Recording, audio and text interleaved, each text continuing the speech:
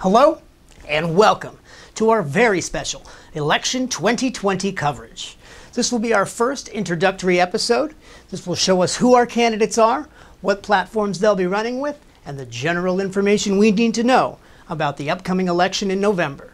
My name is Camasso, and welcome to episode number 1 of Election 2020 coverage, right here on Critical Political Thinking.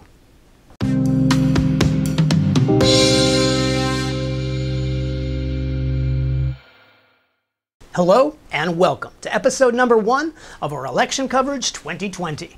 My name is Camasso and I will be your host.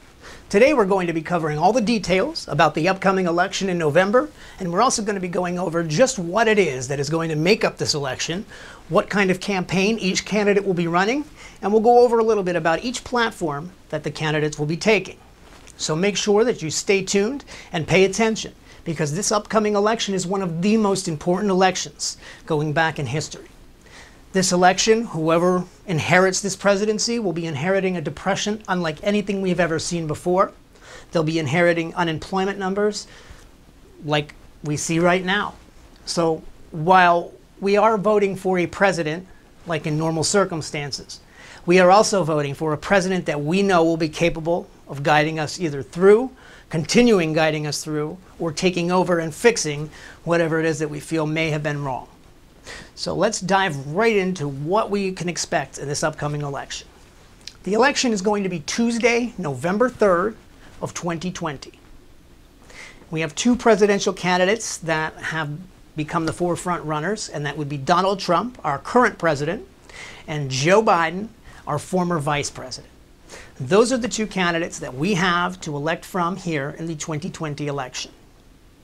Last year's election, we had 138 million Americans come out and vote.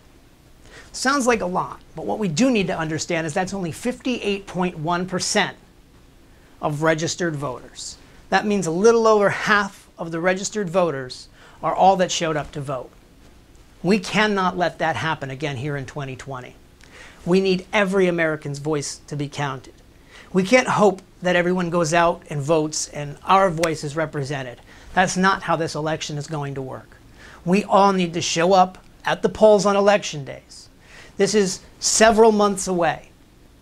Seniors and the most vulnerable, we understand if you have to mail in your ballots. We really hope that come after election, we're not coming back to you with a scandal. Although we're almost positive that's going to be the case, depending on the number of ballots. And if that number of mail-in ballots is the difference between the presidency, rest assured, there will be problems. So in 2008, we had 61.6%, which is one of the highest elections we've had in recent years. I feel with this pandemic, the mass ability for mail-in votes, I really think this election is going to be higher than 60% of a turnout. And I think that's mostly because, number one, whether or not you're for Trump or against Trump, let's say you're for Trump, you understand that this election, more than any other, you need to continue the momentum that he started, and we need to establish a grounds for competition. Because right now, the people that would be coming out to vote would be those coming out for a change. That's Joe Biden. However, what all of Trump's people are now realizing is that is what's going to happen. People are going to come out in groves to make a change. So therefore, Trump's people have to come out in even higher groves and vote. So what this entire election is going to come down to, and as dumb as this might sound, it's the turnout for voting, people showing up to vote, because that is what's going to make or break the presidential election in 2020. Let's go over who the candidates are. We're going to give you a little bit of a brief background of each candidate. I'm going to go over which platforms and which stance in each platform that they're taking. This way it can help you start to formulate and establish a base for who you will be voting for. I'd like you to enter this election right now with a blank slate. I don't want you to enter this election with the preconceived notion that either Donald Trump is a terrible human being or Donald Trump is the most amazing man on earth. Because I hate to say it, most people aren't voting for Joseph Biden. They're voting against Donald Trump. That's neither here nor there at this point, only because That difference between those two is what's going, like I said, to make or break this election. So are we going to have enough of Joe Biden's supporters and anti-Trump members, because that's the only way Joe's going to win, or are Donald Trump supporters going to go out in droves and vote for him, and those that weren't as impressed by the lackluster Joe Biden, I hate to say it, he just doesn't have the momentum, the ambition, or the drive that most presidential candidates have. And in this election, that's going to be huge. We already see through all of the television campaigns that have already been begun, we can see that Joe Biden's team is trying to speak on his behalf. They're trying to make that fight for him with these attacks on Donald Trump, and vice versa. Donald Trump is trying to attack the fact that Joe Biden is not a very outgoing individual. He may be able to speak, but he doesn't have the drive or the personality or the persona that Donald Trump carries. So let's start with Donald Trump, since that's the most familiar candidate that we're all with. Donald Trump is 74 years of age. He has a bachelor's degree from Penn State University. He was divorced twice, and he's currently married for the third time to the First Lady, our current First Lady, Melania Trump. And he has 5 children with various wives.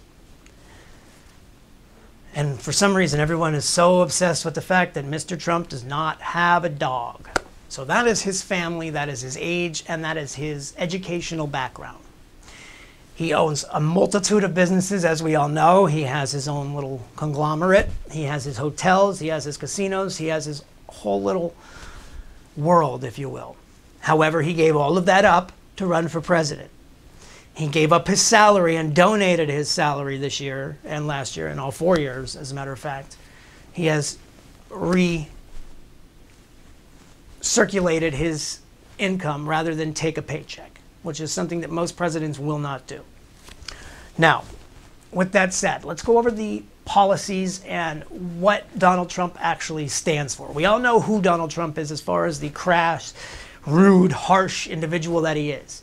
He is an extremely, extremely smart businessman. He is brilliant when it comes to economics, even though, yes, some of his businesses have gone bankrupt. That's just because he surrounds himself with people that are not competent, and he tends to cause a distraction and force them out before they have the opportunity to conclude their services. And we see that with the presidency and his staff. He's gone through more staff than most presidents ever have. But with that said, he's also gotten done more than most recent presidents have. So while there is mayhem, there's a method to his madness. So let's look at the issues. We have climate. Does Donald Trump necessarily believe in climate as, let's say, Joe Biden does? Absolutely not. While Donald Trump understands global warming and he believes that there is a scientific backing to these things, he does not feel that the government needs to overstep its boundaries and force a mass amount of money into these things. So between the two candidates, obviously, if you have a favor for global warming and climate change, and you think that's a severe issue that we need addressed, like AOC does, within the next 8 years, then Donald Trump is definitely not the candidate for you as far as climate goes. Because yes, Joe Biden is 100% for climate control, climate change, and global warming. So if climate is one of the platforms that you feel is extremely important for your candidate, then perhaps Joe Biden would be your candidate. As far as the economy goes, obviously Donald Trump is huge for trade and for foreign trade and domestic trade. He is trying to bolster the domestic gross product. He is trying to force Americans to purchase American-made products, and he's trying to force tariffs and taxes on these businesses outside the country and force businesses to reconsider and reevaluate and open business here and manufacturing back up here in the United States. As well as foreign tariffs and trades. He is extremely high on those tariffs. He's taxed the crap out of China, which is a whole nother ballgame. And basically, he's trying to bolster American product. He doesn't want us so dependent on exterior products. Joe Biden, while he does want to bolster, that isn't his primary goal as far as the economy goes. Joe Biden is more along the lines of the middle-class American. He's not so business-oriented as he is tax-driven. He wants to reduce taxes for the middle class. He wants to focus on the tax brackets and bolster the economy through tax and tax relief, which is a good approach. But right now, and in the stance we're in, and the fact that we have lost so much in business and so much in finance, and frankly, the position that our country in economically, while Donald put us in an amazing position, we're currently somewhere where if we took the stance that we're focusing on American and not necessarily trading as much and not focusing as much on the taxes, we will not rebuild American economy. It will not come back. The business structure that we're used to just will not continue to function because the funding isn't there. The taxes and the tariffs that Donald's imposed are to force American companies to utilize American-made products. Whereas, if we go back to the reduced taxes, so on and so forth, that lowers the income, that lowers the money, and we're going to be looking to those external sources to import those goods. So it's very important to understand the strongest economy will go with Donald Trump. Education. Education is a huge platform as far as Americans go, and especially now more than ever. Everything is going to be amplified as a result of this COVID virus, and these platforms now mean more than ever. Because now, Donald Trump, while he doesn't want to cut funding to schools, what he does want to do is put a stronger enforcement or a stronger oversight in these things, because he's seeing so much money go into these programs, but he's not seeing the turnaround that should be coming from that kind of government investment. And I'm not even saying financial turnaround. I'm saying the scores aren't there. The scholastic results just aren't there. So what he wants to do is reevaluate the school system, reevaluate the whole entire college system, look into where these funds are going, make sure that there is a balanced or a centralized financial state for these colleges. Now, Joe Biden, while he wants to do the same thing and build a centralized college system, he is more focused on relieving the debt. So once you get the debt, relieving it. Whereas Donald Trump thinks the debt is necessarily yours, but more funding options should be available.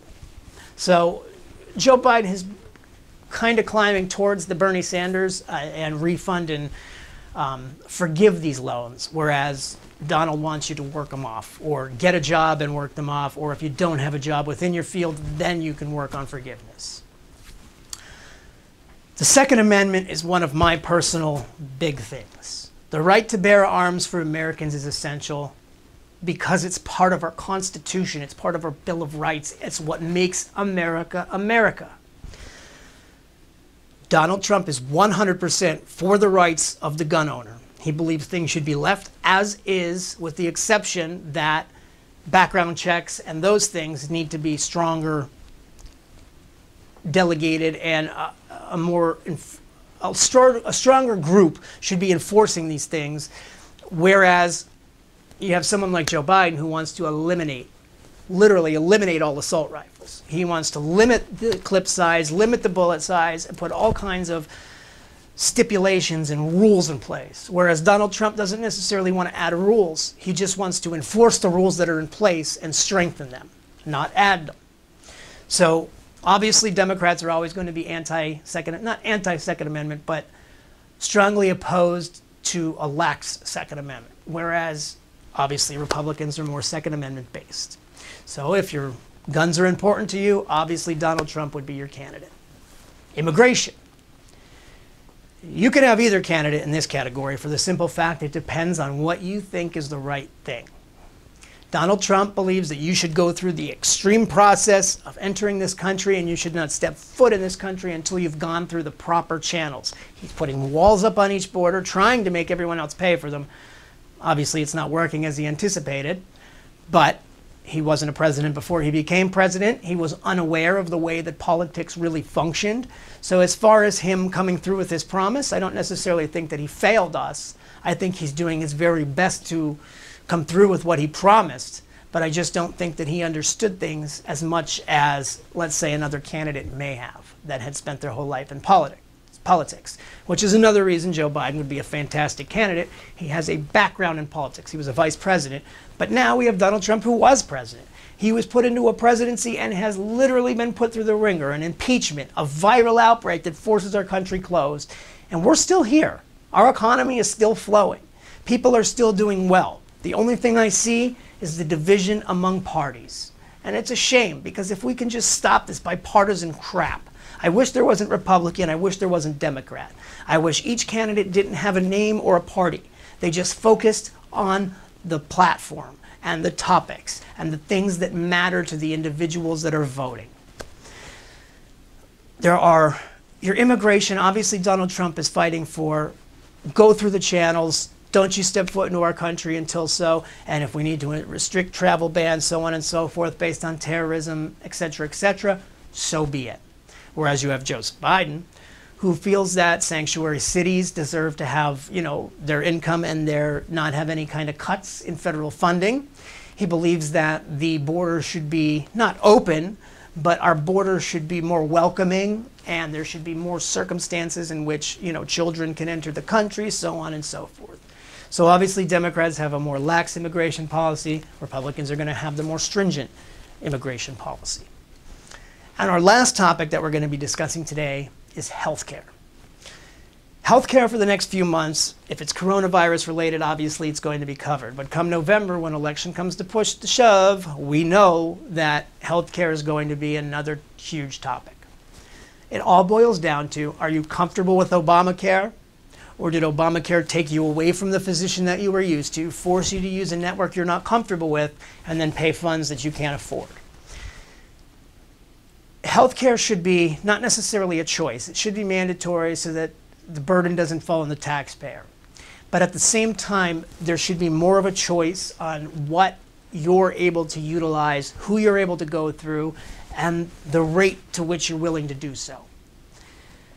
As far as Obamacare goes, what they tried to do is create a centralized system more familiar to Canada, where everybody goes through one, or if you don't have the funds, it's provided. If you have the money, it's provided, then you have to pay, so on and so forth, based on your income. And then if your employer offers the insurance, then obviously you'd go through that. That's what Obamacare is.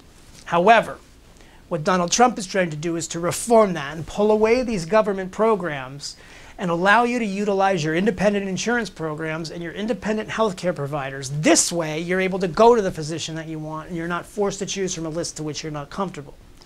Many people, when they signed up for Obamacare, they lost their PCP, which is your primary care physician. The people that they were comfortable with, the person that knew who they were, they lost all that. And that's what Donald Trump is trying to do away with his healthcare policy, is basically to give the choice back to the people. So that is where we stand on our candidates and the major 6 categories and to where they fall. Over the next few months, we're going to have a substantial amount of videos, and we're going to go over all of these categories in great detail. We're going to give exact campaign platform policies and where they plan to go with things and on which date they plan to do it. We're going to be covering all of the rallies, all of the debates, and we're going to try to present to you the best, unbiased political view of the upcoming election that we possibly can. Keep in mind, this election is going to be extremely dirty. You're going to hear things that should never be spoken, and they will be extremely un-American. I know this is going to be the fact. We have to look beyond that, and we have to focus on the issues, people. Don't necessarily look at the person, look at the issue. See if the candidate is capable of doing the job the correct way. Not if you like I don't like my boss. I don't like certain people. I shouldn't say that. But I don't like certain people. And what that simply means is it's life. You may not like someone, but if they're good at their job and they can put you in a place to succeed, then that's what we need. If they're capable of doing both, then fantastic. But where we stand right now is we have 2 candidates, both of which have a great track record, great platforms, but they're opposites. And we have to make sure that we are balancing the direction the right way. This is our very first introduction to the election 2020. We hope you got a little bit of a background on each candidate, and we hope you have an idea of where we stand as Americans at this point. As I mentioned, we will continue to bring you in-depth information and help you to select a candidate that best fits the needs to this country, not that fits the needs to a color, such as red or blue. This is American. We're red, white, and blue. We don't need to keep things separate. Thank you for watching. Good luck in the upcoming months, and ready to vote in November. Remember, November 3rd, we vote, because that is America. My name's Corey Camasso. Thank you for watching, and this is Critical Political Thinking.